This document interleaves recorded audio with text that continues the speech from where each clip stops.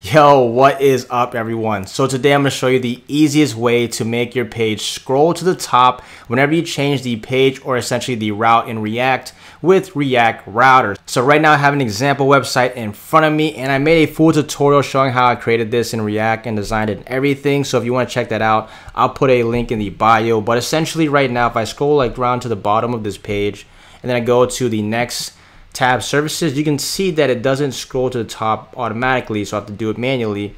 And then same for this page here and back again, you can see that it doesn't go all the way to the top, and same for the home page. Pretty much you can see that. So essentially if I go here to my code and then just uncomment this line right here, hit save and then go back, and now if I were to go to services, now you can see this is the top of the page.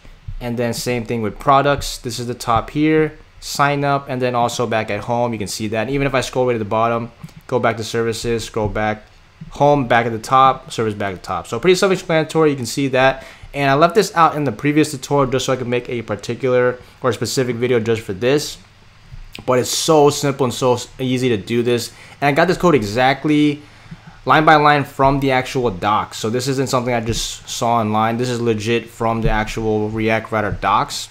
So let me just show you how basic and easy this is. So if you haven't already, go ahead anywhere in your project, whether you have a components folder or you just have it on like the standard same file as app.js side. But basically all you need to do is right click and go. Let me go ahead and just delete this really quick so I can do it with you. But just go to, I'm gonna go to my components folder, so where I did it, and then I'm just gonna go and create a new file, and then I'm just gonna call this scroll to top.js. Now in here I could sit here and type this out line by line, but literally I did the exact same thing. I went to the docs, and let me just show you in case you want to read more about it. So go to reactrouter.com and then you can see all this on the left. Go down to scroll restoration, and then they have this entire thing with scroll to top. And then if you're using functional components, you can literally go to this first section and just copy this code here. So let me just copy this. And then if you don't want to go to the docs, you just want to read what I put, then feel free. So all we did is import use effects, and then we have use location. And if you want to learn more about that use location particularly, here they have another tab under the hooks with use location that talks more about that. So you can definitely read it from the actual docs itself.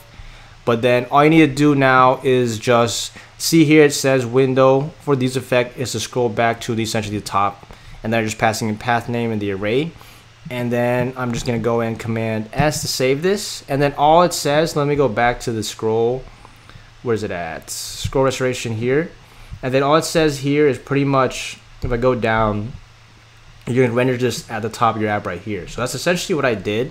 So I just went back to app.js, and this is the way I did it, and it worked for me, and I have it up to the top right there.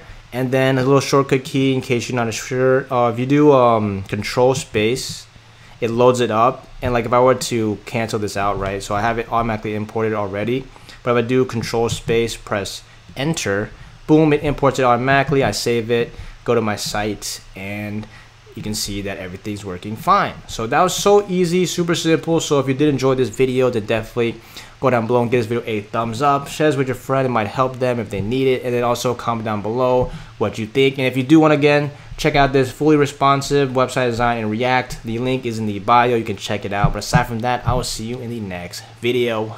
Peace.